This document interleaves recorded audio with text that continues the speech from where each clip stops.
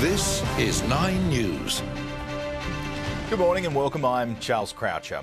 A war of words has erupted between the federal and Victorian governments over the state roadmap out of lockdown. Daniel Andrews is defending his plan after Scott Morrison voiced his blatant disapproval while praising New South Wales for its virus response. Here's political reporter Emma LaRouche. Two Queensland men are due to front court today, both charged with one count of murder. Police arrested the two 33-year-olds late yesterday as part of an ongoing investigation into the suspicious death of a 48-year-old man found in a Taringa home in Brisbane's southwest last week.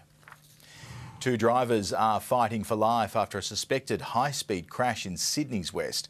Emergency crews were called to the carnage at Maryland's west last night, where two cars collided. A woman believed to be in her 20s has been put in an induced coma with critical injuries.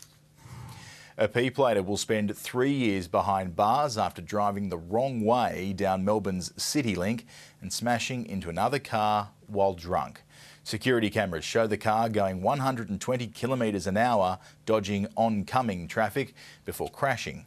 Miraculously, both drivers survived. And search crews will set out at first light as the rescue mission for two missing fishermen continues in South Australia. Planes have combed more than 4,500 square kilometres off the coast in search of the pair. They haven't been seen or heard from since they experienced engine troubles 4 days ago. Coming up this morning, Donald Trump's vaccine promise. Against all odds, a heart attack survivor meets the woman who brought him back from the dead. And a heartwarming story proving age is just a number.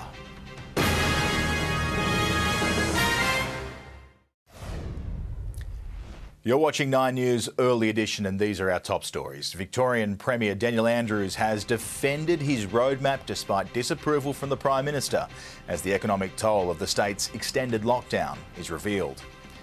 Reinforcements have been sent in to Ipswich Hospital as the cluster widens, sending more than 200 Queensland healthcare workers into quarantine. And the party goes on for Year 12 students in New South Wales with school formals given the green light. In a Labor Day conference, President Donald Trump has claimed a COVID-19 vaccine could be available before the November election. US correspondent Tim Avia joins us now from Los Angeles. Tim, it's a huge claim.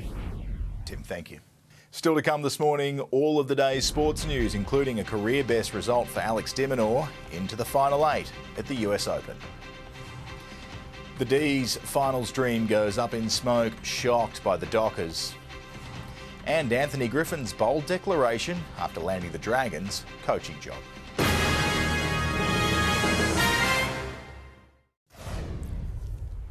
We'll begin sport with some fantastic news out of Flushing Meadows this morning. Alex de Minaur has stormed into the quarterfinals of the US Open. Stay with us on 9's Early Edition. All the weather details are coming up after the break.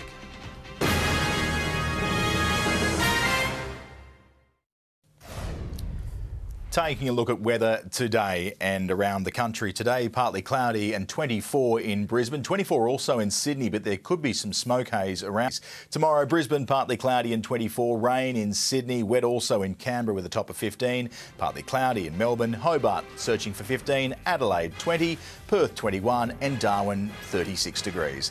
That's all on 9 News Early Edition. Today's show starts now.